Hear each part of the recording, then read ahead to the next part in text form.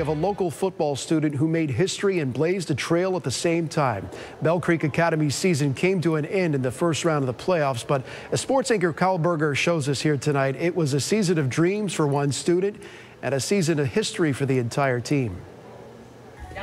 Bell Creek Academy sophomore Abby DiCenzo gets ready for her first wrestling practice of the season. I think she actually prefers the challenge of wrestling guys, because she asked me, because this is the first year that girls wrestling is sanctioned in Florida, she goes, well, can I still compete against guys in the state tournament?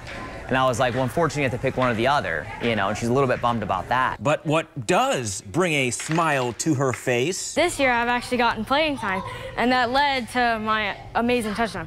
DiCenzo made history during the football season. She became the first female to ever score a rushing touchdown in a Florida high school varsity football game. We were on the 5-yard line, and they called my play, and I was like, oh. I was like, this is time. I was like, I'm not going to let anything stop me from getting this. She didn't get that carry. She didn't get her touchdown. She didn't get any of that because she's a girl. She got it because she earned it.